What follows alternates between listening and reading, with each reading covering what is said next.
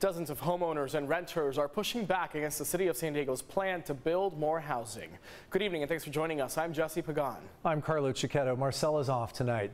The city's planning department held a public workshop this evening, which was packed with frustrated San Diegans.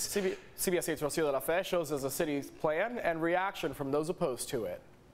Tonight's public workshop held by the city's planning department focused on SB10, a bill that allows the city to override zoning laws. Those against it say the city must come up with more viable solutions to the housing crisis. No to SB10! Frustrated San Diegans made their voices heard as the city discussed its plan to build more housing in single-family neighborhoods.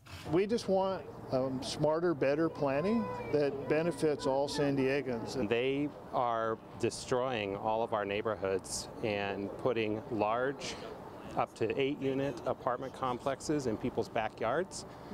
And there's no setback rules, there's no parking requirements. The workshop focused on the development of what's known as missing middle homes, which includes duplexes, fourplexes, and townhomes near transit.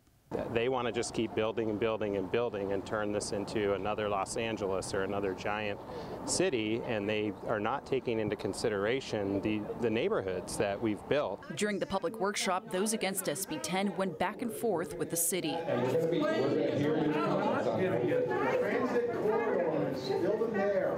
Those in favor of the initiative say zoning reform is key to stemming the state's housing crisis.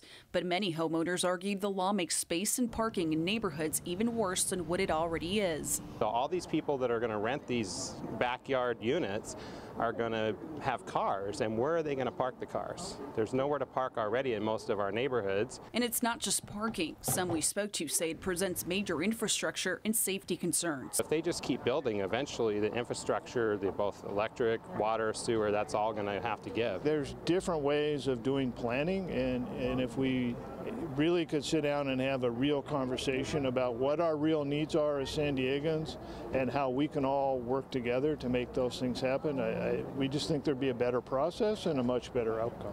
The next public workshop is March 13th. For more information on that meeting, click the online version of this story. Rocio de la Fe, CBS 8.